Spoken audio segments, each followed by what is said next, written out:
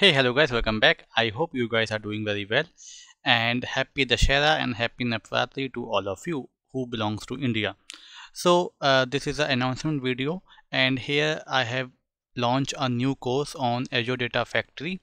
Okay, so if you do not know what is Azure Data Factory, this is the number one, or we can say top 5 resources available in the Azure data engineering. If you are someone who is very aspiring to become an Azure data engineer, then Azure Data Factory is one of the most important resource, right? So Azure Data Factory is kind of ETL tool, okay, and as well as the orchestration tool in Azure. So I have launched this course and let's talk about what is covered in this course. So first of all, this is a master in Azure Data Factory interview questions and as well as the end-to-end project. Okay, so see, if you are someone who know about Azure little bit, who know about the Azure Data Factory little bit, let's say what is link service, what is what is parameters, what is schedule triggers, what is XYZ things, right? So you can take this course. If you do not know all these stuff in detail, I would suggest to take out my free course of basics of Azure Data Factory and then jump to this course. Although I have covered everything from the scratch till the end in this course also, but if you are if you want to go with first very basic, then I would suggest to go and check out that course. Now we can skip all this stuff, right? And you can see course curriculum. Till now I have covered almost 4 hours of content, 18 sessions. 18 sessions means 18 videos have been uploaded in this course on my portal. So first module is introduction to Azure Data Factory. Here I have covered what is Azure Data Factory, what is the need of Azure Data Factory, as well as then set up Azure Data Factory from the beginning. From the beginning, you just want one subscription. After that I have covered everything, right? How to create a resource group, what is what is subscriptions, what is tenant, and all other stuff I have covered in this course, right? And likewise, as I said that I have covered integration and time, link service, dataset, and triggers. Then set up Git in Azure Data Factory. After that, in module 1, I am covering all the questions, all very basic questions till the advanced question, right? In this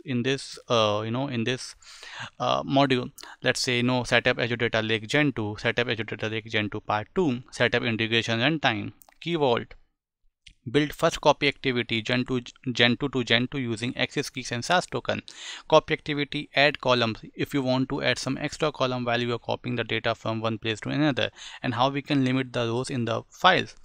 Copy activity, you can see this example. See, I have covered almost everything of the copy activities. See, wildcard folder, file names, list of files using use of binary data set, type of copy behavior, fault tolerance, data consistency, verification, create link service using service principal, create, and then you can see I have covered also how we can create a link service using manage identity. Then I have changed the scenario. I am copying the data from SQL table to the blob storage or Gen 2 or vice versa. So I have created some videos for now. Create SQL table using create SQL table, link service, copy activity, SQL table to ADLS, copy activity, data lake Gen 2 to SQL table, insert and upsert when you want to perform a insert when you want to perform a upsert. Then fault tolerance example in copy activity, that the practical knowledge. Likewise, I will be uploading more videos in it.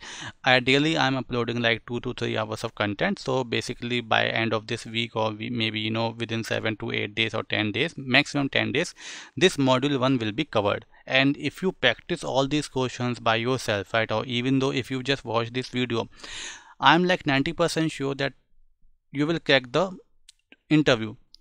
Now if you want to master data in this Azure Data Factory, then you can go and check out this module 2. So in this module 2, I'm going to cover the end-to-end project. Maybe I will create a 2 or 3 projects, but it is depend on the length of the project or on the size of the project. If I'm getting a very big use case, then I will create up only one project like I had created for one of the course. But if I'm getting a small use cases, then I will create 2 to 3 projects, but that is around 2 to 3 hours of content. In one project, minimum content or duration will be like 2 to 3 hours, right? So I must say, if you are liking my content, right, if you have loved my database series, if you have loved my Python series, and if you want to become an Azure data engineer, or Azure, if you want to be a master in data factory, then I'm definitely sure to check out this course.